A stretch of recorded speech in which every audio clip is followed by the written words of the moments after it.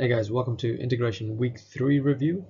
In this session, we're going to be looking at chain rule in reverse, integrating quotients, integration of rational functions, and also integrating products and quotients by substitution. Now, the 4 questions that we're going to be looking at in this session is these 4 here. And what I'm also going to do is I'm going to do something different this time. I'm actually going to show you guys how to do substitution for each of these questions as well. Yes, there are 4 different ways of doing this, but substitution can be used for literally anything, and it just makes life so much more easier. Okay, so let's get started with question 1. Actually, no, I'm going to give you guys some time to actually do this 4 questions. So have a go, pause, have a go, and then when you're ready, we'll get going. Okay, so assuming you've actually paused and tried these questions, so here we go, starting from question 1. Alright guys, so for question 1 we're going to be looking at chain rule in reverse, and I guess when you do enough of these integration questions or enough differentiation questions, you can kind of start seeing patterns. And in this case, the pattern that I want you guys to see is that the fact that if you actually, well, first off, we can't actually integrate this with sine and cos. We've got to do something to it. But what you should be able to notice is that when you actually differentiate cos x, you actually get negative sine x. All right, and what you have here is you've got sine x actually in front of you. Now the first step I'm going to do is I'm actually going to get rid of the 2, and I'm going to write 2 outside the bracket. So I'm going to write this as 2 sine x cos x to the power of 4 dx.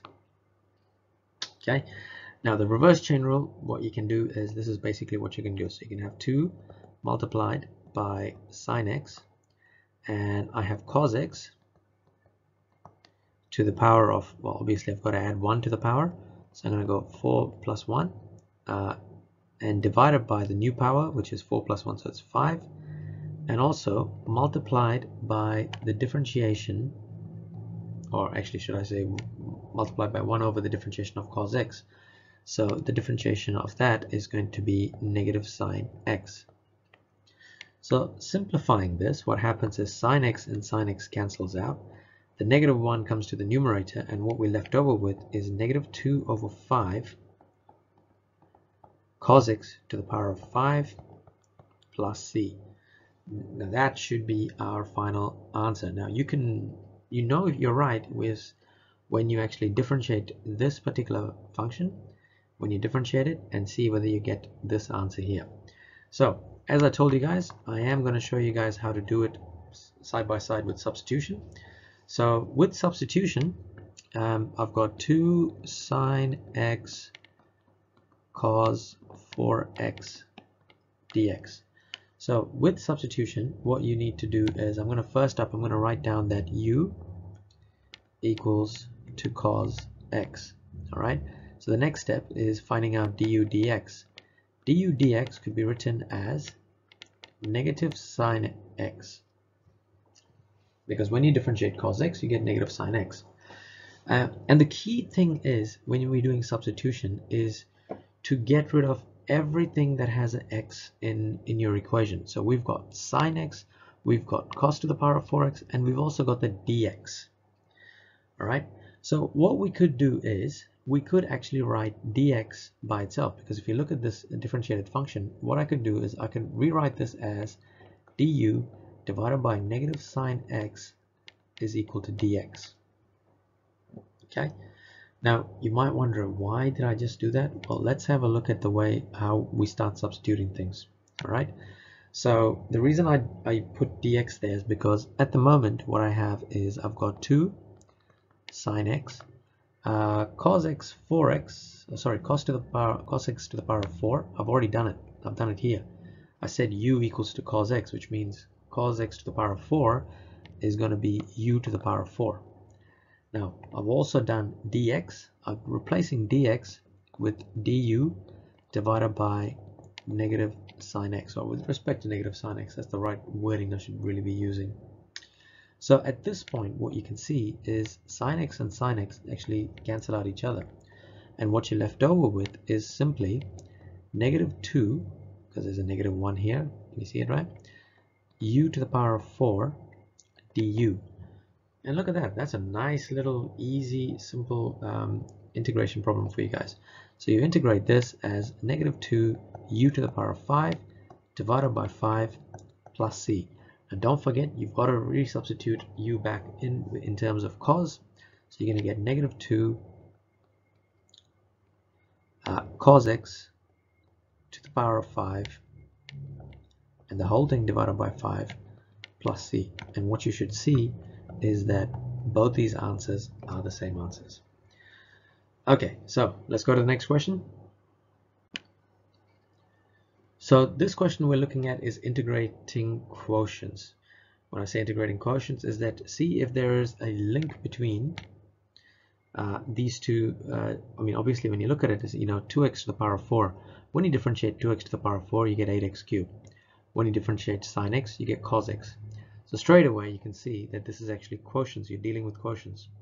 So in terms of that, you can literally just write this as this is equal to ln of 2x to the power of 4 plus sine x plus c.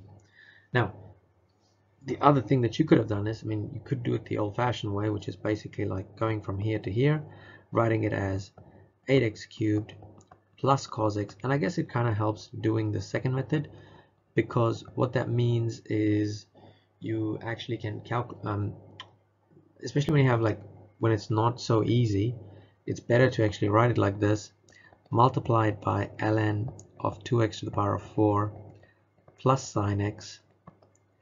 And of course, remember, when you do that, anytime you do integration of ln, you've got to divide by differentiation of whatever is inside the ln function. So in this case, you're going to get 8x cubed plus cos x. And as you guys can see, these two things are going to cancel out each other, and we just left over with ln of 2x to the power of 4 plus sine x plus c. Okay, let's try the substitution method. Okay, so we've got 8x cubed plus cos x divided by 2x to the power of 4 plus sine x. So what I'm going to do is this thing here, and I'm going to show you guys another little trick that you can also do. So here I'm going to put u equals 2x to the power of 4 plus sine x, which means du dx is now equal to 8x cubed plus cos x. And instead of rearranging and putting dx by itself, what you could also do is you could actually do this. You could actually write du equals 8x cubed plus cos x dx. And what I've just done is, if you guys notice, this entire thing equals to du, which means this entire thing right here is equal to du. So I can actually rewrite this equation as simply du divided by, and remember that u equals 2x to the power of 4 plus sine x. I can just write that as u. And this is no different. I mean, this is your basic 1 over u du question. I mean, you just got to integrate this. You get ln of u plus c. But we already know what ln of u, I mean, we know what u is, so we just substitute it in. 2x to the power of 4 plus sine x plus c. And guess what? Once again, same two answers. Okay, so let's go to question number 3, which is integration of rational functions. So now I know you guys were wondering, why the hell did we be doing long division back in algebra? And I guess this is one place where it does come handy. There are other ways of doing this as well. I've seen one other way of doing it, which is to do with the coefficient substitution, which I always get confused about. So sorry guys, you can have a look online to see another ways of doing this, but this is the method I tend to use. So with this, please don't do this. I mean, I always see some genius would come along and do something like this, where they look at this two functions and go, oh, x and x cancels out, and what you have is 6 minus 1 divided by 3. Yeah, if you're doing that, you really need some help with algebra there. But anyway, going with this question, so we've got to do long division first. So I've got x plus 3 and I've got 6x minus 1. So I know that 6 is what I want to be multiplying it with, so I'm going to get 6x plus 18. And when I subtract it, I have -1 minus 18, which equals to -19. So in other words, I could actually write integral of 6x minus 1 over x plus 3 dx. I can rewrite it now as integral of 6 minus 19 divided by x plus 3 dx. So integrating this, I'm going to get 6x minus 19 ln of x plus 3.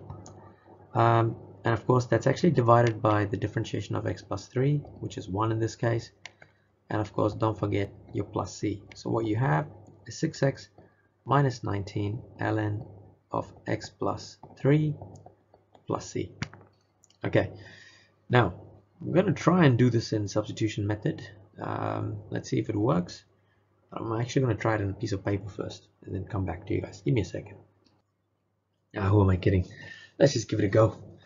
And if I make a mistake, I make a mistake. Alright, so what I'm going to do is I'm going to write down my integral as it is, 6x minus 1 over x plus 3 dx. Okay, so first step, I'm going to put u equals to x plus 3. Okay, now if u equals to x plus 3, then I can say that du over dx, let's make it a different color, hold on. So du dx can be written as just 1. So in this case, we can actually say that du equals to dx. Okay, so when I start replacing things here, I've got 6x minus 1 in the numerator. I've got u in the denominator because x plus 3 is u. Let me put that in a different color too. And I've got dx is equal to du. But the problem now is I still got an x there that I need to get rid of. Can you see that? So with the 6x minus 1, I need to write that in terms of u. Now, what I do know is that u can be written as x plus 3, which means x now can be written as u minus 3. And that's what I'm going to do. I'm going to get rid of that x in that integral sign, and I'm going to replace it with u minus 3. So then I've got minus 1 divided by u du. And so what I now have is, if I expand the numerator there, I get 6u minus 18 minus 1 divided by u du. Simplifying it, I get 6u minus 19 divided by u du. Separating the u's, I've got 6u divided by u minus 19 divided by u du. And I can write this now as 6 minus 19 over u du. Now, I want you guys to watch something really carefully. Can you actually see any sign of, like any pattern between this and this? Because remember, u is equal to x plus 3. It's the same thing. But what I'm going to do though, I'm going to integrate it with respect to u. So then I'm going to get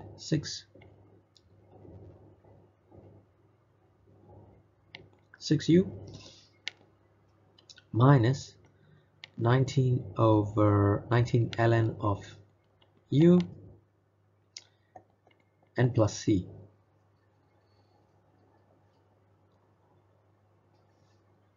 Okay, so now substituting the u, what I'm going to end up with is 6x plus 3 minus 19 ln of x plus 3 plus c.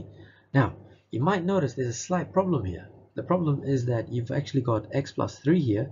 I mean, when we expand this, we're going to get 6x plus 18 minus 19 ln of x plus 3 plus c. But I don't want you guys to panic, because what I need you to understand is that even though I've used this c here, you need to understand that this c and this c is not the same.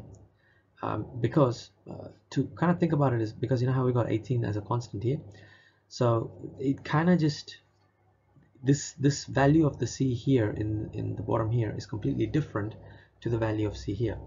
Both of these are correct. All right, there's nothing wrong with both of them. Both of them are correct. Just pick whichever one's the easier method to go with and stick by. Okay, last question of the day, folks. This beautiful question. Now, unfortunately, the best way to do this is by substitution.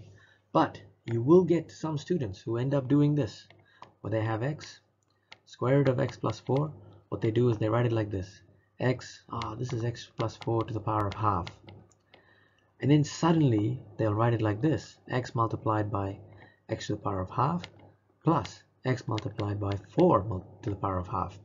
And by some magic they come up with this formula that it's x3 over 2 plus 2x. Now, if for any reason you did this, you are completely wrong. Okay, I'm sorry.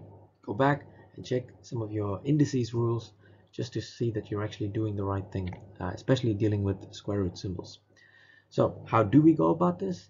Well, and I guess this is why I did the previous question with the u substitution. So if you have u is equal to x plus 4, then we can write du dx equals to 1, therefore du equals to dx.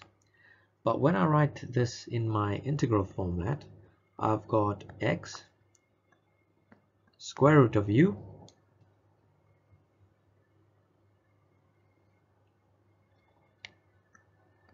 du. But what we do know is that we can actually rearrange x now. X can be written as x minus 4. So because of that, I'm gonna, sorry, not x equals x minus 4, you get what I'm trying to say, it's u minus 4. Yeah, it's getting pretty late in the night. Alright, u minus 4. So then what we have is square root of, well, x is now u minus 4, so I'm going to put down u minus 4 here, multiplied by square root of u du.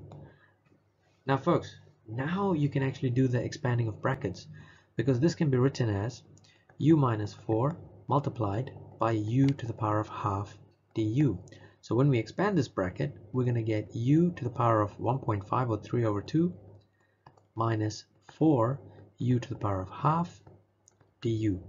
Now you actually integrate it. So you've got u 3 over 2 plus 1 divided by 3 over 2 plus 1 minus 4u half plus 1 divided by half plus 1, and of course don't forget u plus c. So simplifying this, remember that you actually have to resubstitute u back. I mean, I'm talking, you've got to write it in terms of x, not u's. So we're going to write this as x plus 4, because that's what u is equal to. Now 1.5 plus 1 is 2.5, so I'm going to write that as 5 over 2. So that's divided by 5 over 2 minus 4x plus 4 to the power of, what do we got, half plus 1, 1.5, so 3 over 2 divided by 3 over 2 plus c. Alright guys, I know this was a very long video, but it's just, I really wanted to hit home the idea of substitution and how you can actually use it for any sort of integration. But yeah, if you have any questions, drop it in the comments below. But apart from that, thank you for watching.